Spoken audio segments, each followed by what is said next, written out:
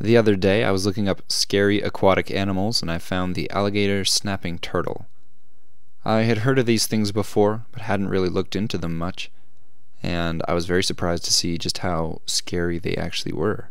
The largest ones could definitely bite your hand off with relative ease, maybe even your head. It made me think, what if there were some that were large enough to swallow you whole?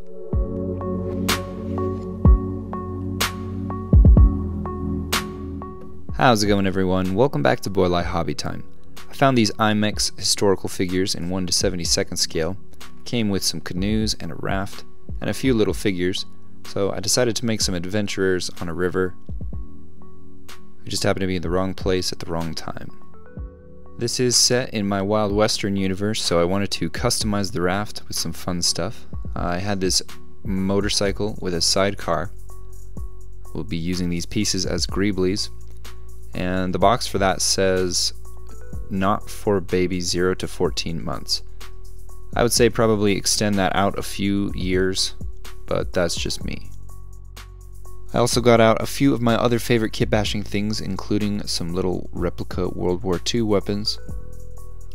And I started gluing things to the back of the raft. I started with some larger pieces to make up the frame of this piece of equipment, and then began gluing things in random places, trying to make them look like they had some kind of a purpose.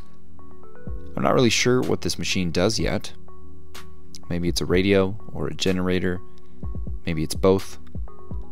It's not the engine for the raft. This thing is just being transported downriver by the raft.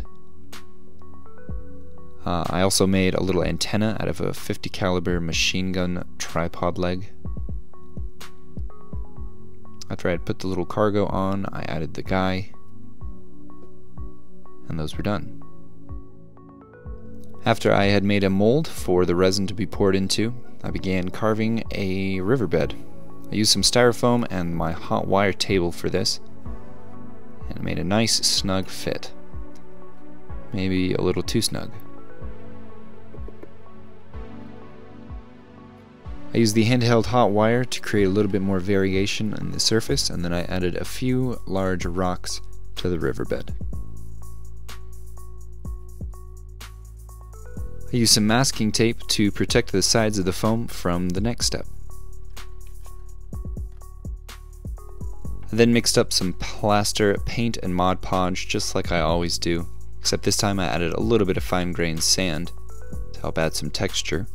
Spread that across all of the foam right up to the tape, and the tape did prevent any of the plaster from messing up my nice snug fit.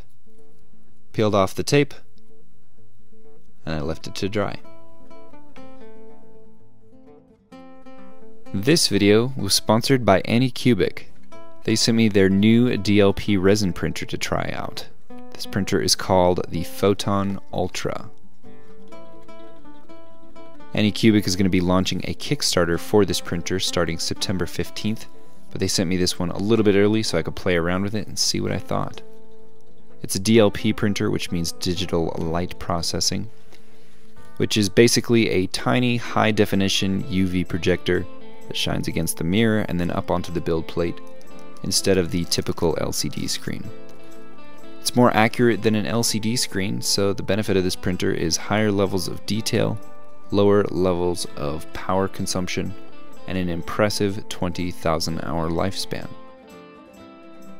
I will include additional information on the printer and the Kickstarter in the description if you're curious about that. After the machine was all set up, it was time to load some resin into the vat. This is actually some special DLP resin. They will release it under a different name. You should always shake your resin very thoroughly before you use it, and always wear gloves to make sure it doesn't get on your skin. It's pretty bad for you, even if it looks a lot like Thai iced tea.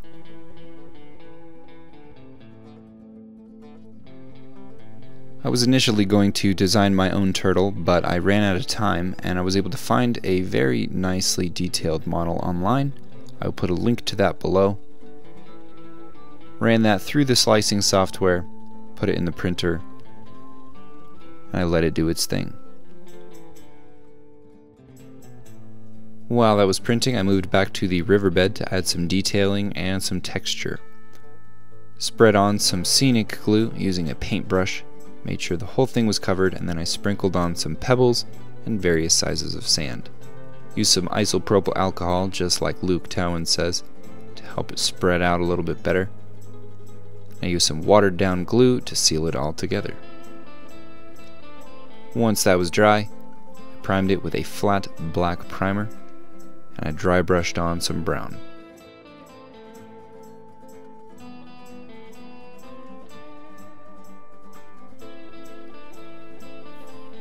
After that was done, I added some driftwood.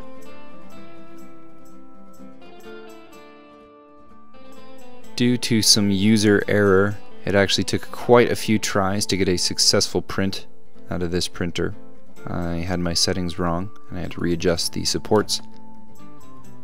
But I finally did get a very nice looking print out of it. I probably could have used a different model to show off just how detailed this thing can go.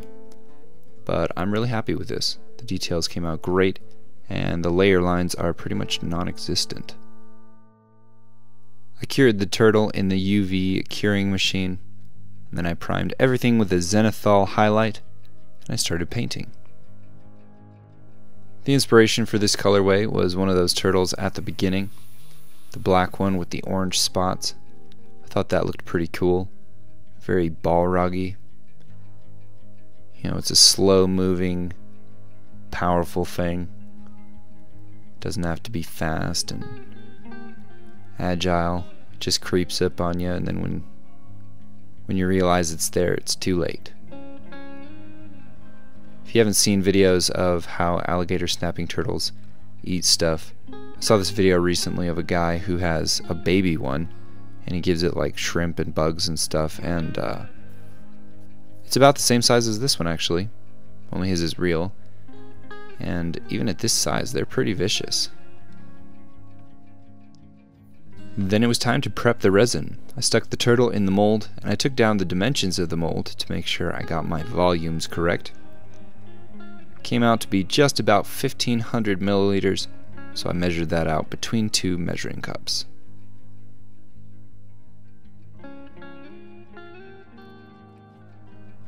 I then added some pigments of black, brown, green, and blue to make a watery color. Once I had that all mixed together, I poured it in the mold.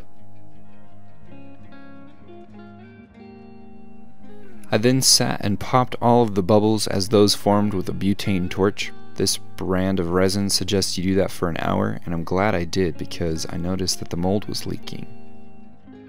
What had happened was I had sprayed a silicone spray into the mold to act as a release, and it had made its way through the cracks and onto some of the pieces of tape.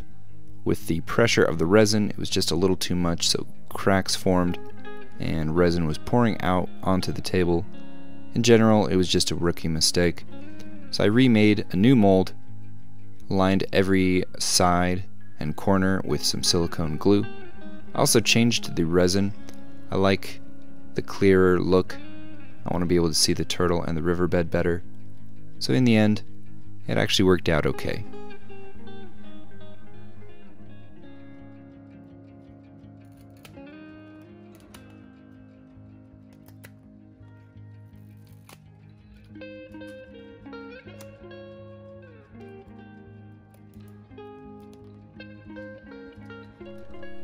I then cleaned up all of the edges with a knife. It was time to add some ripples to the top. I used this Woodland Scenics Ripple Effects, put that on there with a popsicle stick.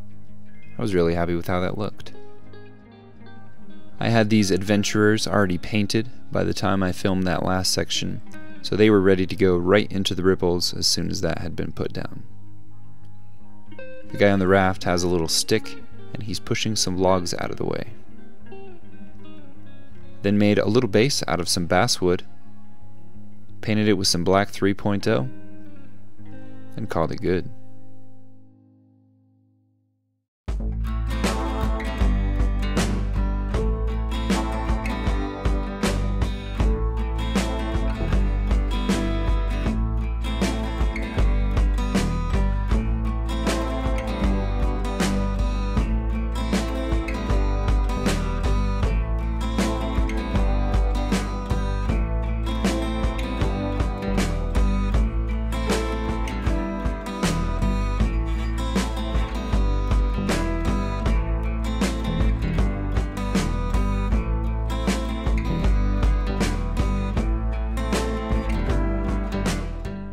that is it for this video. Thank you all so much for watching. Thank you to all of my patrons.